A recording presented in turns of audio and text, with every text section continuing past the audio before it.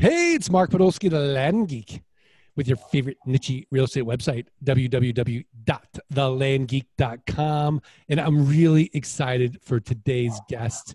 He's going to be full of wisdom regarding all things business and the new economy. But before I talk to today's guest, or we talk to today's guest, I'd be remiss if I didn't properly introduce my co-host. You know him, you love him, the professor, the brain, Scott Todd from scotttodd.net, landmodo.com, and most importantly, if you're not automating your Craigslist and your Facebook postings, postingdomination.com/the Land Geek. Scott Todd, how are you? Mark, I'm great. How are you? I'm good. Are those your dogs in the background, Scott? Can you hear the dog barking? I hear the dog, man. I think you got to feed those dogs. He sadly, he is, I think he has like dementia. He's an old dog. And like literally about a month ago, he just started randomly barking at nothing. He'll just stand there and bark. So he's blind. He might be going a little crazy. Not sure, but I think he's under control now. Well, that's all right. Well, I'm really excited to introduce today's guest. Stephen L. Blue is in the business of transforming failing and fading companies into global powerhouses with 40 years of leadership experience. Steve is a proponent of changing the thinking, culture, and product lines of established companies to help them survive and thrive in the new economy. However, he cautions that a combination of planning, appropriate timing, and knowledgeable action are essential to ensure a successful transformation, and it is not without risk. The advent of high-tech products, services, and processes have wrought a major shift in communication and in how we conduct commerce. Steve's focus on helping companies and organizations adapt to changes in the new economy is a major challenge. It is aptly called a metamorphosis. He is the author of the new book titled Metamorphosis. He's also a regular contributor to Fortune and Entrepreneur. Stephen Blue, welcome to the podcast. How are you? Well, thanks, Mark. It's a pleasure to be here. That's a hell of a mouthful. I'm going to have to commend my public relations people for giving you all that. Well, no worries. No worries. So Stephen, let's rewind the tape and let's just kind of talk a little bit about how you developed a view of the world where you could say, okay, here's what companies are going to need in order, because everything's changing so fast, in order to make a successful transformation into this new economy. Well, you said it yourself, Mark. Everything is changing so fast. And the problem with a lot of companies, especially Rust Belt and old line manufacturing companies, not only are they not changing fast enough, they're not changing at all.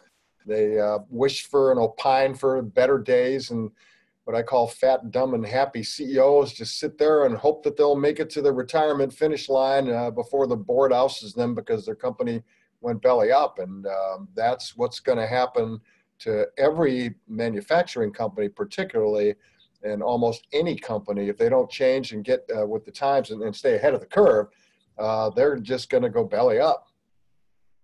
You know, with China, India, you know, and we just can't compete necessarily in those labor markets, right? They're always going to have cheaper labor.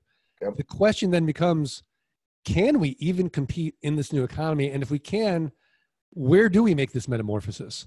Well, you hit on a good point, but you can't out-cheap the Chinese. There's just no way. And, you know, I've been around for 40 years in leadership positions, and I remember 40 years ago, manufacturers, we were chasing cheap labor in South Carolina. And then we started chasing it in Mexico, and then we started chasing it in South Vietnam and China and other places. And eventually, you run out of places in the world to chase cheap labor. So you better not be manufacturing your product set that is labor intensive. You have to have a product set that is what I call intelligent intensive, meaning that it has high technology products that are patent protected, as much as you could protect that from the Chinese, patent protected, and have really, really, really high margins. Instead of what a lot of manufacturers do is they rely on the patents that they do have And then when those patents expire, they're surprised by somebody who knocks off the product, and then the margin starts getting squeezed and squeezed tighter and tighter. So what every industrial company ought to be doing, if it isn't already, is they ought to be building intelligence into their products. Scott Todd, what are your thoughts? Well, like Steven, so how would they do that? Like, I've got this product, or, like I'm a retailer, obviously this isn't really geared towards retailers, it's more geared towards, like you said, the Rust Belt, et cetera. So a steel mills, right? Like how do you transform like a steel mill that's done the same thing forever and ever and ever into, something that has some current proprietary technology? Yeah. That's a big question, Scott, with a long answer that would take more time than I have, but I'll put it in a nutshell for you if I can. The first thing these companies have to do is you need a change of mindset. And just take, steel mills, probably the best and the worst example. Most fat, dumb, and happy CEOs have a mindset that they can't do anything because the world around them has constrained them. And so therefore, they start believing that they can't do anything. And then they go convince their boards, I can't do anything, so they don't get fired when they haven't done anything.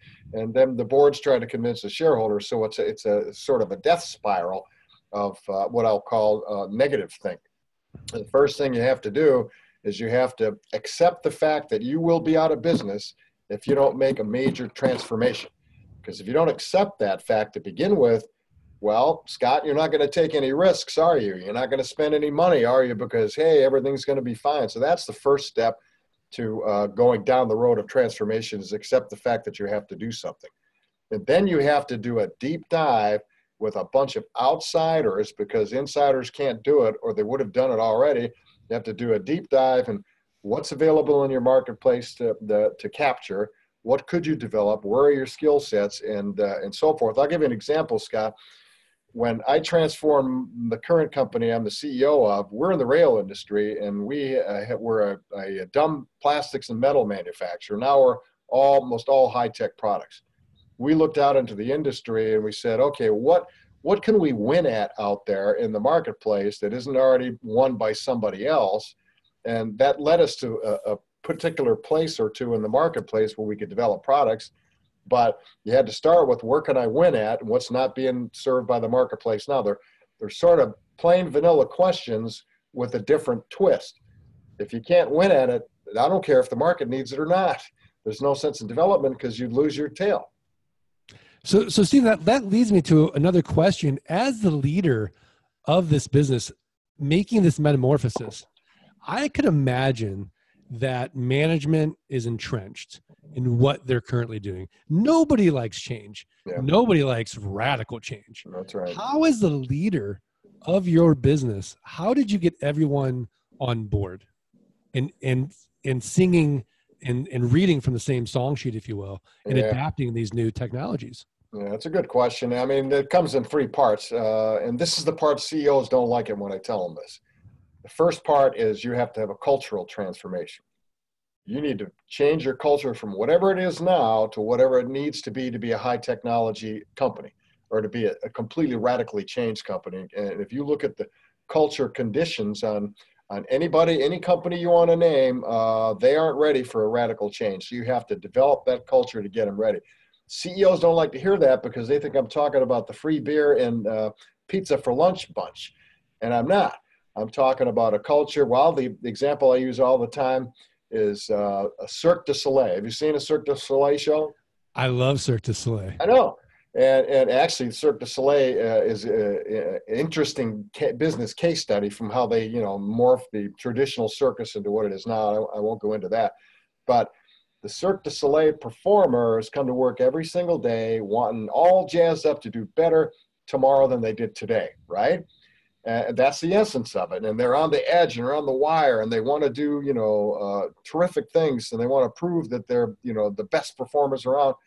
And I say to CEOs, that's the kind of mindset you should have when you start developing your culture. And they look at me and they go, you're crazy, kid. This is, this is a workplace. This isn't a performance. These aren't performers. These are workers. And they should do what they're told, and they'll never be like that because they hate where they're working.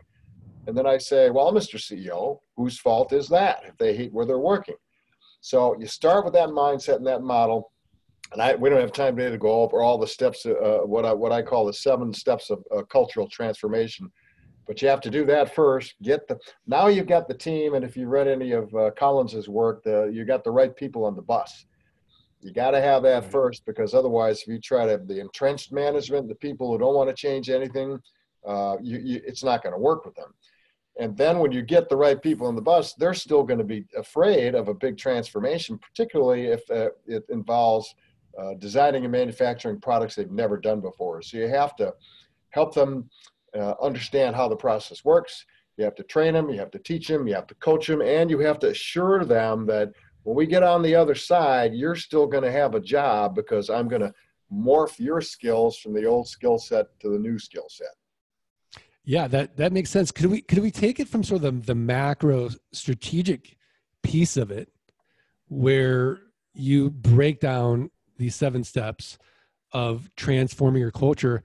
Would you mind sharing an anecdote of how you personally had to, sort of get your own team on board for this radical metamorphosis of change? Yep.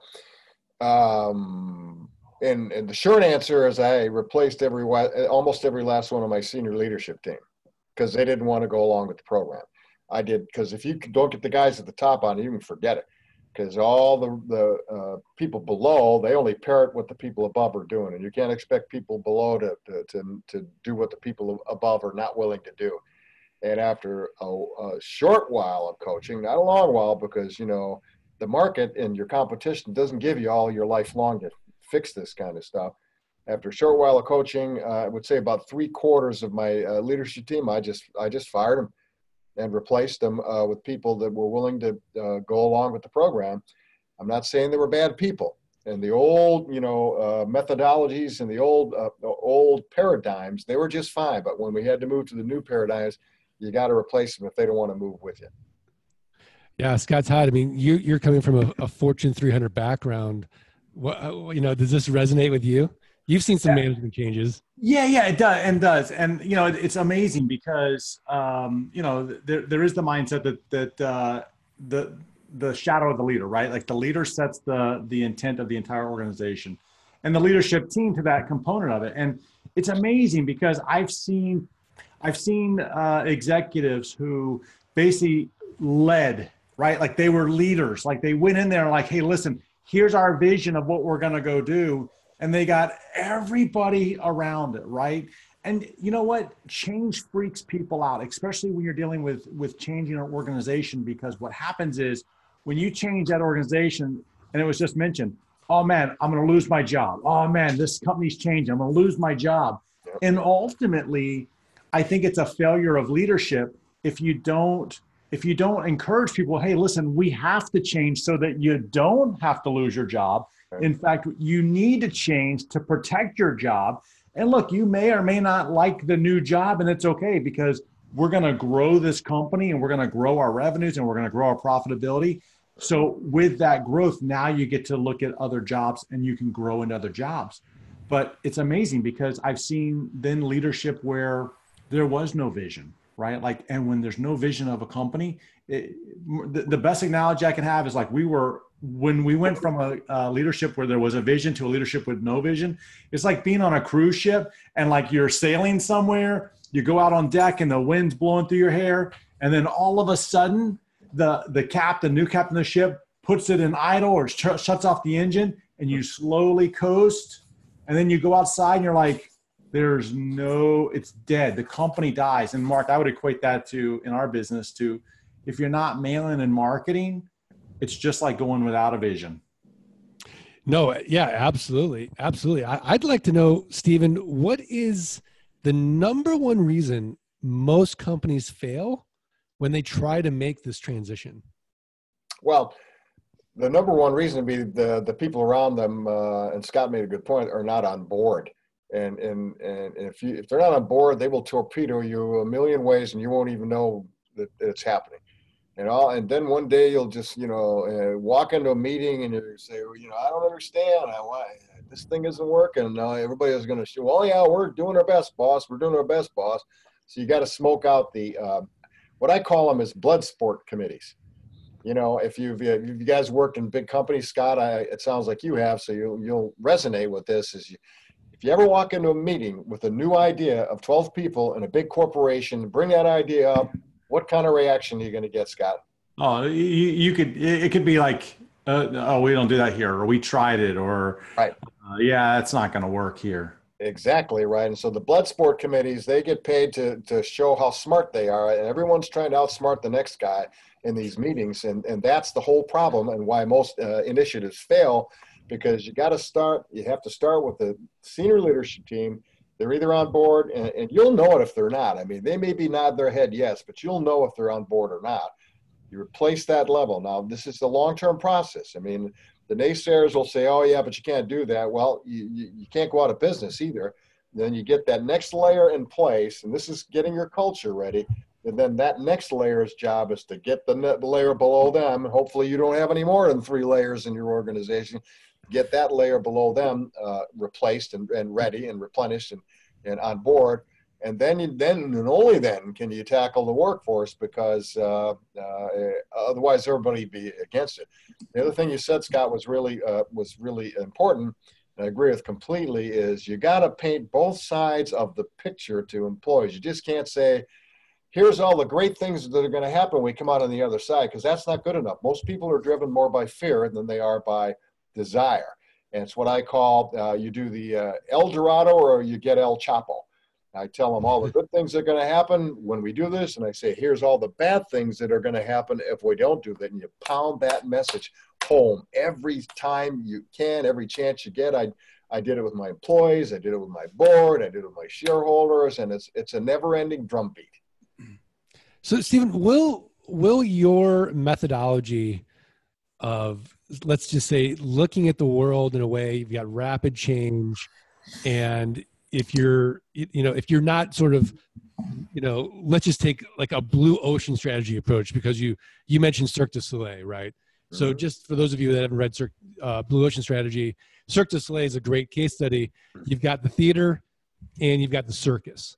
Yes. And Cirque du Soleil lowers the overhead of both and creates a whole new business opportunity for kids and adults to enjoy this whole new segment with no competition, whilst also improving margins, lowering their overhead. So if you take it, let's say you don't have a board, let's say you don't have shareholders and you don't have employees, how would you recommend the methodology that you're laying out in Metamorphosis be applied to these smaller entities?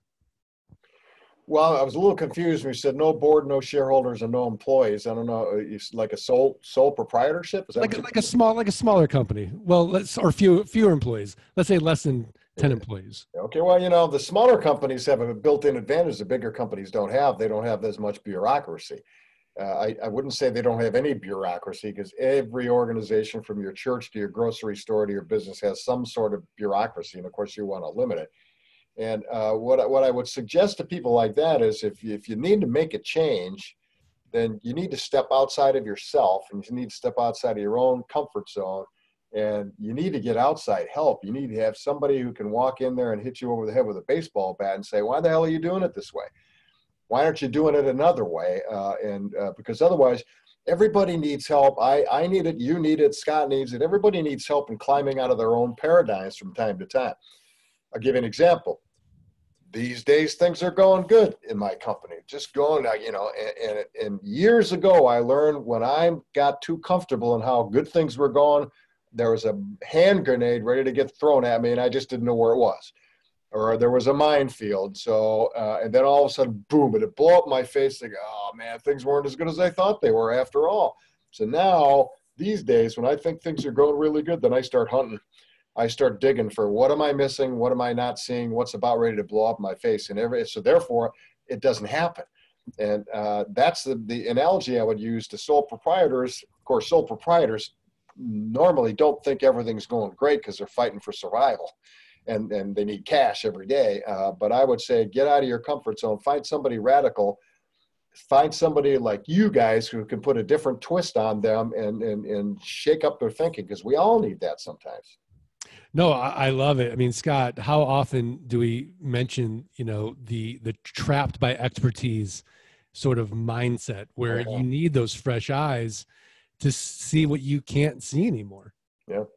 Yeah. Wait, Scott, you're on mute.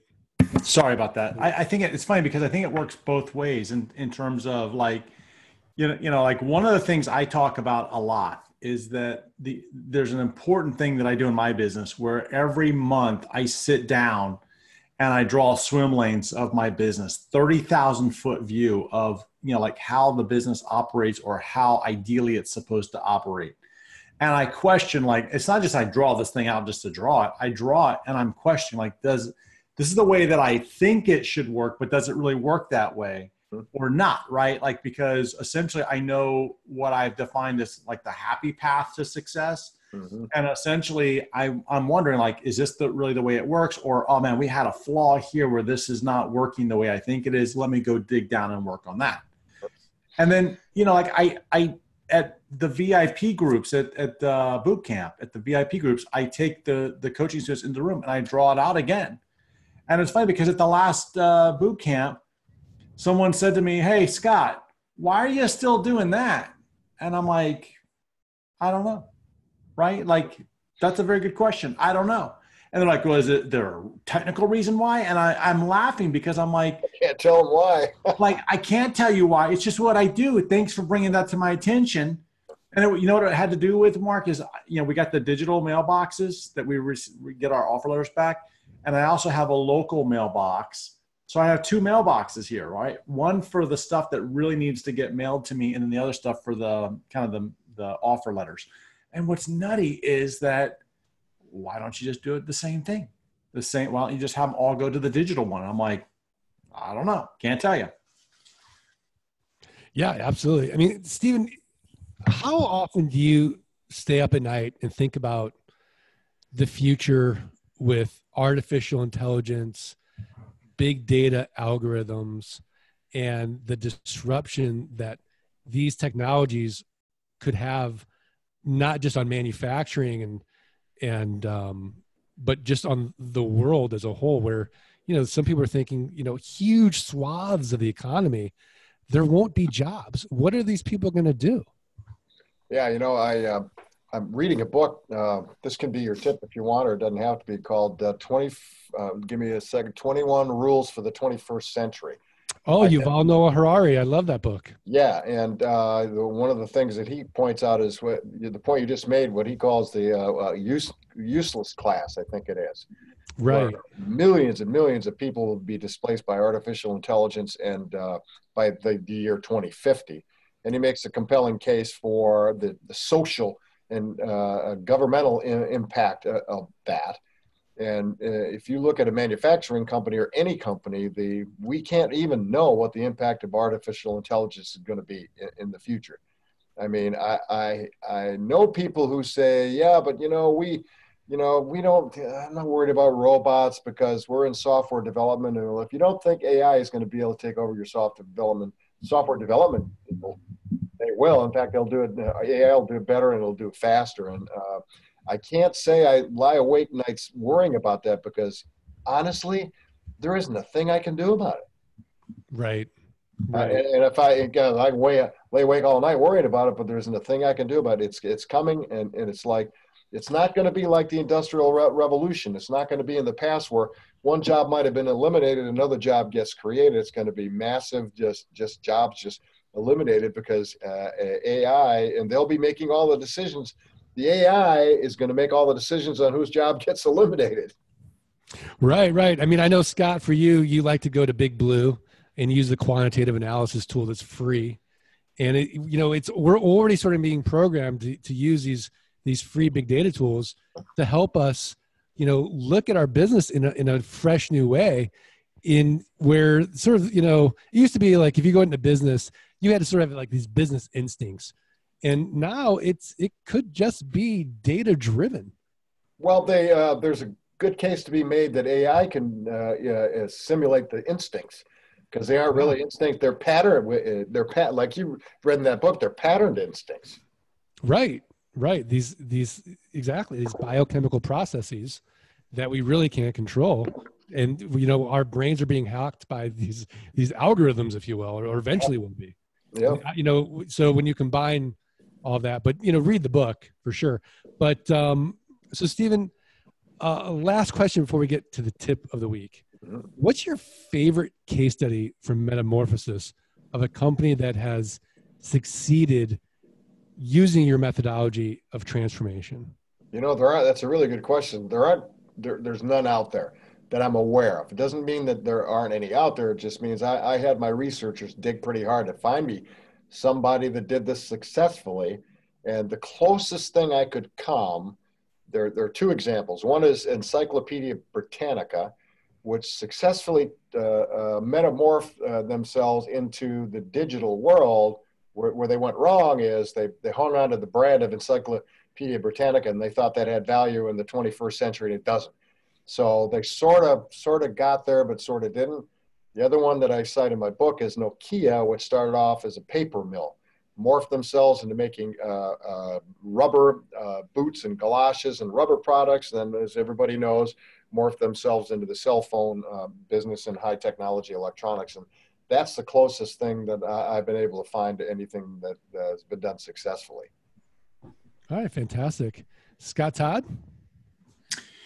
You know, Mark, I'll tell you I don't really have a case obviously for that piece, but I'll tell you there are many case studies about people not taking action, right? And one that I always think about not taking action was Borders. And at Borders was really struggling. You had Amazon that came out with the Kindle for electronic books. You had Barnes and Noble that came out with the Nook, and Borders sat on the fence, right? Like when you see the market changing around you, you know, first of all, the Kindle was not a surprise. It should not have been a surprise to everybody because, man, there was rumors about it. I mean, how many times, like even before the Kindle, how many times would you read a PDF on your computer? Like, man, it'd be nice to read this thing in something smaller than a laptop. So it should not have been a surprise. But Borders didn't know which way to go. They didn't know whether they should create their own device. They didn't know if they should adopt like the Nook. They didn't know if they should adopt the Kindle. In fact, they kind of sat on the fence and they kind of adopted both. Okay, like for a very short time, they adopted both technologies. And then they imploded. Why did they implode? They imploded because they didn't change. Yep. And the thing is that just as the example of Nokia, you've got to evolve. Whether you've always got to be evolving. You've got to be growing. You got to be looking, and you got to be looking for those the smoke, right? Like it just as we talked about earlier in today's podcast, where if things are going great, that's not the time to sit back on the laurels and hit the golf course. That's the time to like start to figure out like where's there smoke? Is there smoke out on the horizon? If so, what should I be doing about it? And ultimately, I think that as the CEO of your own company, you know, people love to say like, oh man, well, my sales aren't where they should be. Okay, great. What are you doing about it? Because you're ultimately the one that has to change. That's right. You don't want to ever believe a sales guys when he tells you next quarter will be better. Don't ever believe that. Because in the next quarter, you know what I'm talking about, Scott. When you get to the next quarter, it's going to be, well, okay, I was just a little off the forecast. It'll be the next quarter. But you raise a good point about Borders. They, in any moment of decision, it was General Patton or somebody said you can make the right decision, you make it the wrong decision, or you can make no decision. And if you make no decision, that's guaranteed to be the wrong decision. Your point about Borders, and the reason that this is a speculation, okay? The reason that they didn't decide on either one is because they had a bloated corporate bureaucracy and they had a bunch of blood sport guys in a room arguing over what the right thing to do is, and therefore they did nothing. Yeah. It's funny because I always I try to teach my kids, like, listen, I don't care I do care. Like, I want you to make good decisions, right? And I want you to be right. But at the end of the day, I want you to make a decision. Like, to me, the mere fact that you made a decision is half the battle, right? Like, it could have been the wrong decision in hindsight, but the mere fact that you made a decision, pat yourself on the back and learn from it and go forward. But when you can't decide, when you can't make a decision, that's like the worst formula ever, because you'll never get anywhere. It's an imperfect world, right? In business, we never have all the facts. Right. Never. You get as many as you can, and you get as close as you can. Then you have to move on because and these committees that sit around these big companies go, well, I'd like to have some more information on this. I'd like to have some more information. They're killing themselves. Right. Yeah, absolutely. And I'll tell you why everyone should go out and invest in their time and their money in Metamorphosis and get the book is because, I can't think maybe Ray Dalio of a recent book of somebody who's been in the trenches as long as Stephen Blue and is willing to generously share their expertise and wisdom with all of us. So whether you're a Fortune 500 CEO or a solopreneur, just in the 30 minutes that we've been talking to Steve, here's a guy that knows how to, lead companies, grow companies, and has the track record of doing it. Not somebody that pedantically sits in an ivory tower as a Stanford economics professor, doing the research and doing case studies. This is somebody who's breathed it, lived it, and is continually doing it and sharing his wisdom and expertise with all of us. So Stephen Blue, thank you so much. Thank you. You want my tip? I don't want you to forget. And now's the time. I think your mentorship's been great. I know you got a format here, and I don't want to mess it up. Here's my tip. Go out and buy the book called Disrupt or Die. It's written by the guy that did the forward on my book. His name is Jedediah Ueh. Yueh. He's a Silicon Valley legend. Now he's had 2 or 3 startups that he sold for megabucks. And now he's, I believe, the CEO, chairman, and probably majority shareholder in Delphi out in Silicon Valley. And follow him on social media because anything Jed says is worth listening to. Disrupt or Die. Phenomenal. I'm gonna get the book right now. He's got a better title than my book, and I've been jealous of that. But honestly, the title I wanted for my book was "Fat, Dumb, and Happy CEOs." But my publisher didn't like that, so they wanted something a little more polite. No, I like it. Scott Tom, what's your tip of the week? Not fat, dumb, and happy CEOs.com. It's Mark. So as you know, I have been making a transformation away from my Mac back to a PC. Oh. And one of the things that I really, really missed is auto expander, right? Like this auto expander that we use all the time. And I had a hard time finding one that was like reasonable and affordable. And finally I found the website phraseexpress.com. Phraseexpress.com. You can download it freeware. And it is available for Mac as well. So it's, it will serve the people that are looking for some way that you can just type in your own shortcuts and have it auto expand. Check it out. Phraseexpress.com. I love it. I can't believe, speaking of metamorphosis, your metamorphosis to the dark side. I never heard of that. I just never heard of that. Never heard of someone moving 2 windows? Yeah, I never heard of that. Well, I will tell you that, I could go into my reasoning, but I really like the MacBook Pro. I really like it. Mm-hmm. And I like my iPad. And the problem is that when I would travel, I'm traveling with 2 devices and I'm like, this has got to be a better way. Yep. And I was told many years ago by the Apple development team when I was in my other corporate world, don't worry, there's going to be a blending of them. Okay, well, the blending that only ever came was multitasking with double pushing the button on the iPad. Like that's the blending. And so I keep waiting. And finally, I read an article a few months ago that basically said, listen, you're never going to have a MacBook Pro with touchscreen or the ability to write on there with a stylus simply because it will cannibalize the iPad sales, and they don't want to do that. And I'm like, introduce the world of Microsoft Surface. So now I have the best of both worlds. That's, I hate that corporate argument because if you don't cannibalize your own product, that your competition, somebody else will. It's crazy. This thing does it, believe it or not. This iPad or this Microsoft Surface does it, and it's crazy. And so that's where they're going to lose people. And you know what? It's funny because just a few weeks ago, Microsoft did overtake Apple for the most valuable company in America. I saw that, yeah. And it's like this battle, but they've got good stuff right now. So off I go. Microsoft Surface, is that what it's called? Yeah, I've got two of them. I've got the Microsoft Surface, which is this device. This sounds like a commercial now. This device, and it's a 12-inch screen. It has the keyboard that attaches to it. So this is like the laptop. Yeah. And then I actually have the Surface desktop called the Surface Studio. And it's a 28-inch monitor. It's sitting right here, 28-inch monitor, and it also allows you to write on it with a Surface Pen.